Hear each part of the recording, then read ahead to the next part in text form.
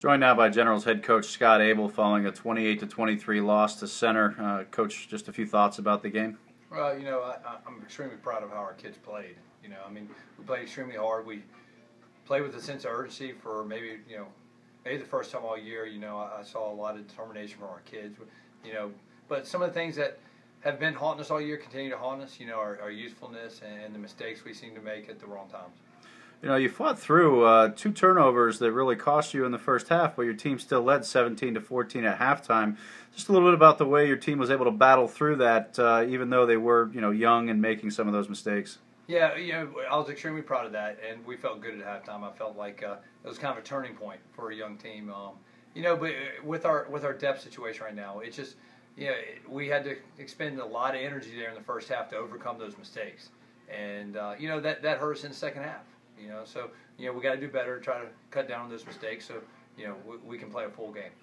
And that's an explosive Center offense that you held to just over 300 yards of total offense and 28 points. And just a little bit about how your defense was able to battle them. They didn't just move the ball right down the field on you.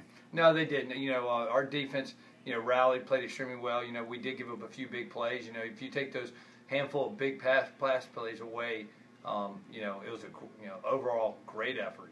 So we'll learn from this. We'll get better. We had an ODAC play. I believe we take confidence away. That's a nationally ranked team that I think we will. We watch that film and know that we left some points out on the field, and we'll get back to it and get ready for Guilford. And now you got a bye week, a chance to rest up and then get some of your injured players healthy, and then you come back with Guilford. Just a little bit about what you guys will do during the bye week and how that'll help you get healthy. Well, I think the two biggest things that we'll use the bye week for: first, to get healthy, like you said, and two, to help some of our young kids continue to grow inside our offense and defense.